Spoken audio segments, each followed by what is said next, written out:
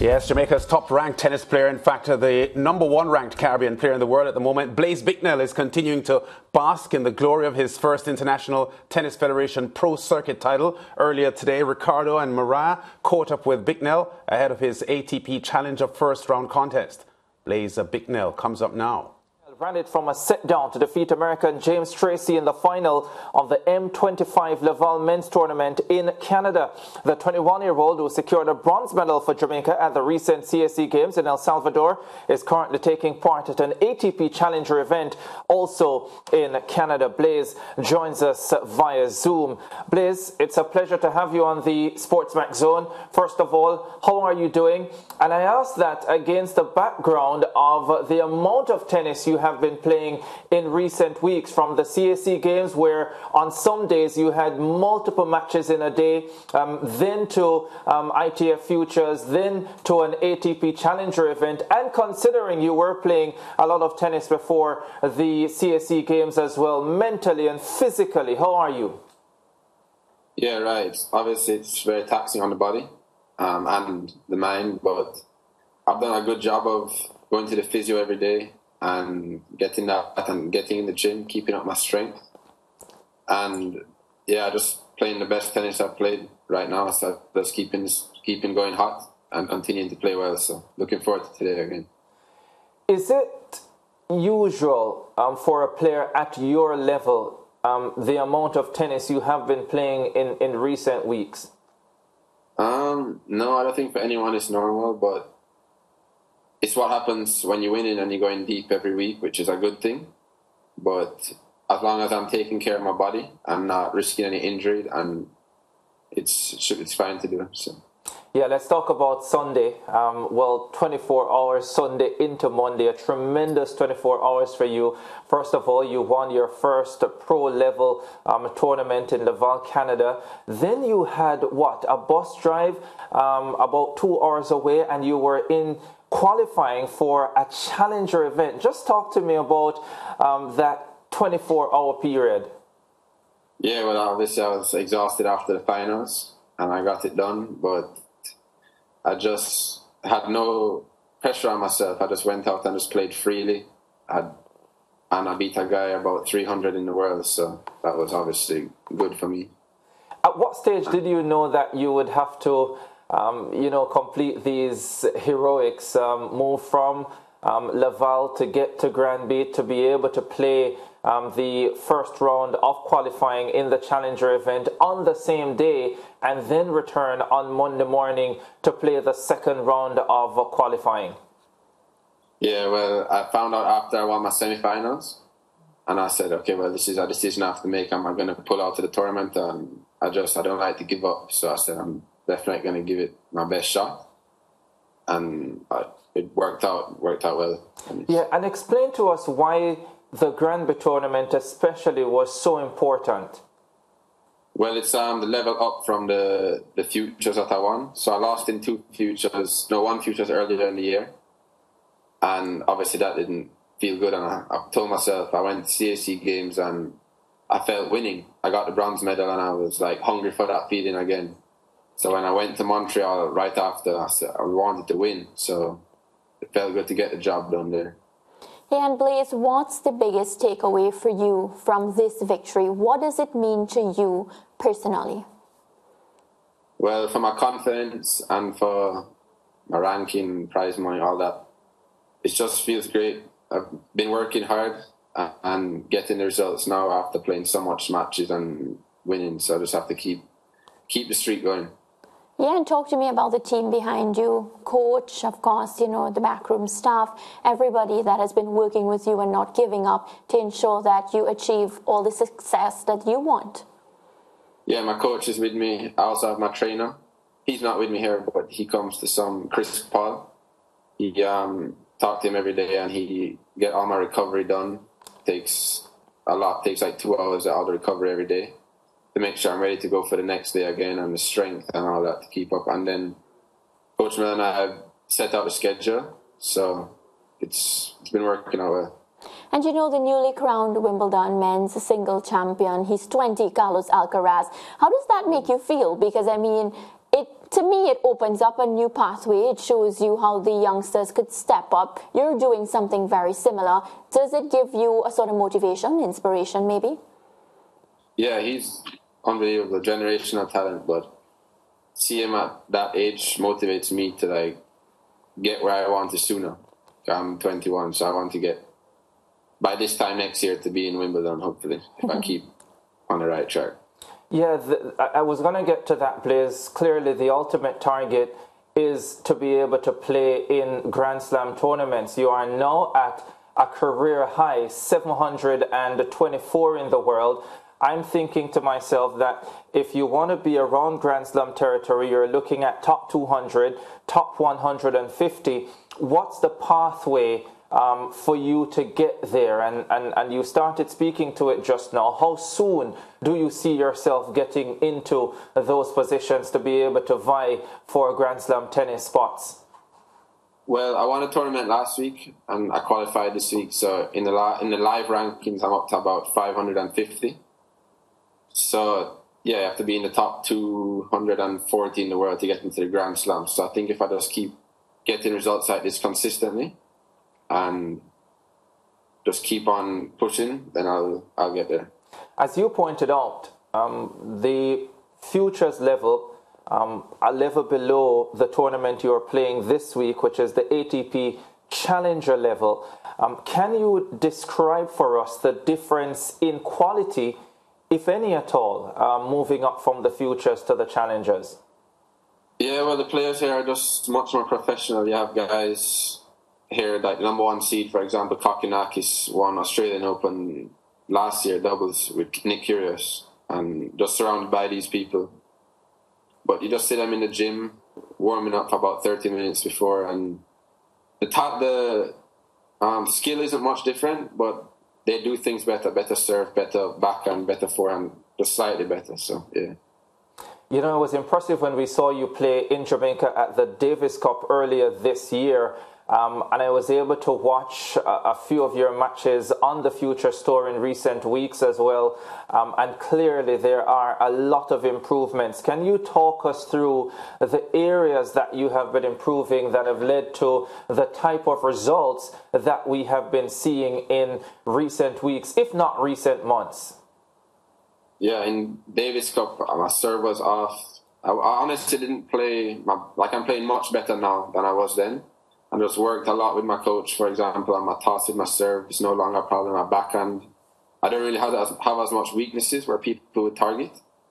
So that's a big advantage, and I still have my forehand as a weapon. So people have struggled to find something to attack against me, which has helped me. Blaise, how important do you think your success is for the development of tennis in Jamaica? A lot of youngsters, they look up to you. They see you as a motivation. How important is it to you, and how seriously do you take the fact that you're a role model here for the youngsters?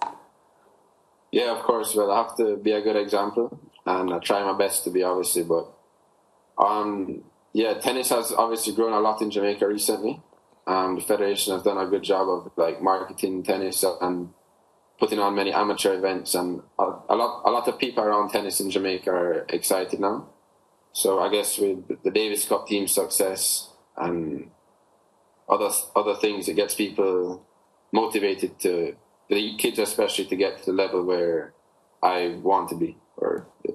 Yeah, and on that note as well, Blaise, let's take track and field as an example.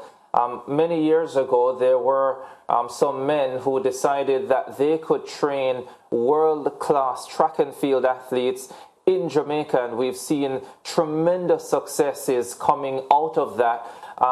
Similar to you, where you have had a lot of your development in Jamaica, but I note importantly that currently you are coached by a Jamaican. You spoke about your fitness trainer who is also Jamaican. How important is that local aspect in your development?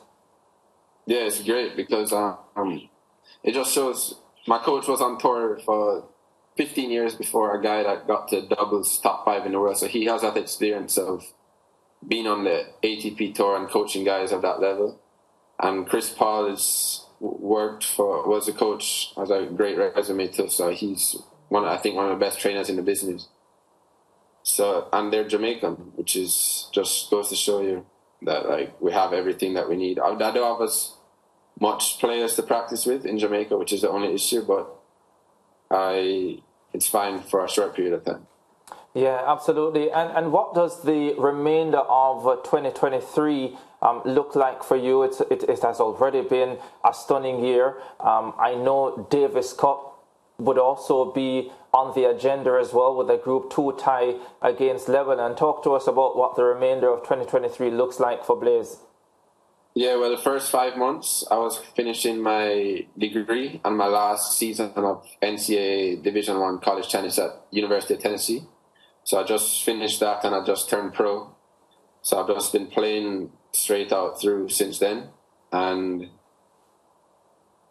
from leading up to Davis Cup, we'll probably go to some tournaments together with like the rest of the team and Coach Mel and Chris Paul. Yeah. And then we have Davis Cup in Lebanon mid-September. And then we have the Pan American Games in October. But throughout that period, I'll also be playing like, hopefully now with my new ranking, ATP Challenger events, majority. And of course, still some futures until I get to like top 400s, 300s. So. Yeah, and I note as well that you've been able to play a few doubles events with John Chin, who is also part of the Davis Cup setup, another youngster, just 18 years old. What's that been like, and how important has that been for both of you, I think, and for the country as you look ahead to Davis Cup? Yeah, well, John Chin's a lefty, and he has a very good lefty serve, so people don't like that. So when combine that with my serve, we don't often get broken. And we made the finals of a tournament the other day, which was big for us and our confidence. We did well in CAC game doubles as well. So yeah, it's good for the whole team leading up to Davis Cup.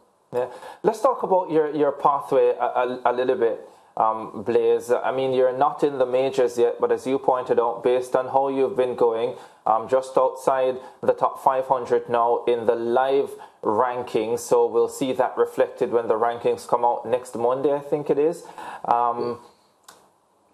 Give us an idea of what it has taken for you to get to this stage, because it's not easy. It's so difficult to break through in this sport of tennis, where you have to play, and you have to play a lot to be able to climb the rankings and get into a position where you can even start thinking about playing at the majors. Right, so you have to play like most players play up to 30 weeks, sometimes more per year. Especially at this, where I'm at, I have to get to the top 100. I have to play a lot, 30 weeks a year. So for the next year, I'll just be basing in Miami, I think, and traveling and playing challenger events and hopefully winning a couple, and that will get my ranking up. Yeah. And in terms of even going before that, and getting to this stage that you are at now, in terms of the developmental pathway, at what stage would you say that a determination was made that, yes, we're going to be going for this? This is not going to be just another player who probably goes into the NCAA system and that's it, but we're going to make a real run at becoming a professional tennis player. Yeah, well, it was always my plan to be a professional tennis player, but I had to get my degree, and I won the NCAAs in 2021, and I was considering turning pro then, but I decided to go back to school and play the last 2 years and still play some pro tournaments just to keep our ranking. But I decided that this summer I'm going to go all out, and with the support of my family and everyone, they supported me, and yeah.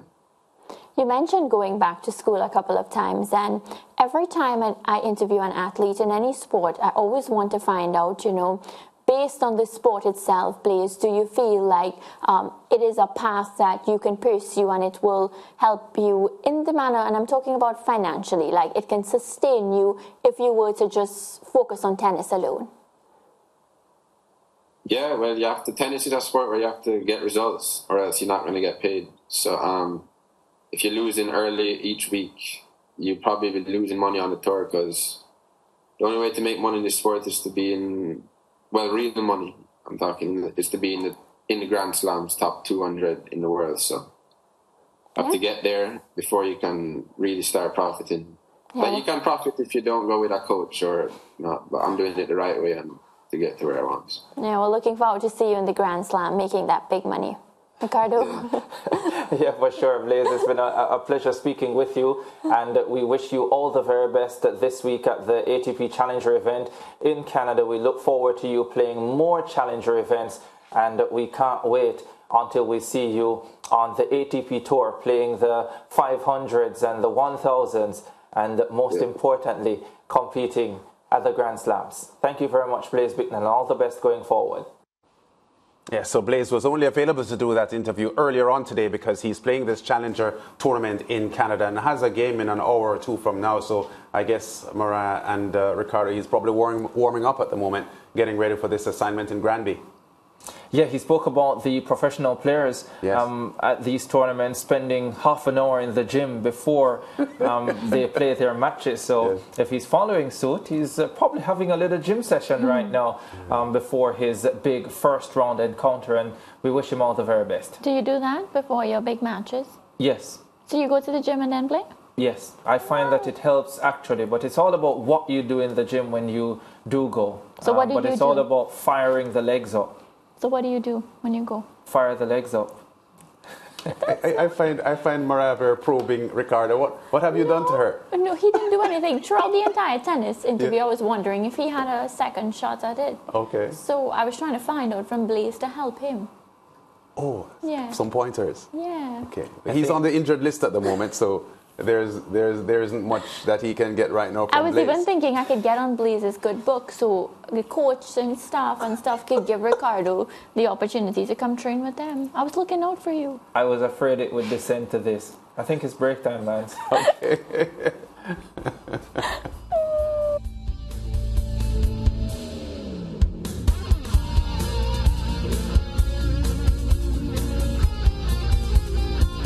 Stay with SportsMax on YouTube and follow us on all social pages for updates, news and entertainment.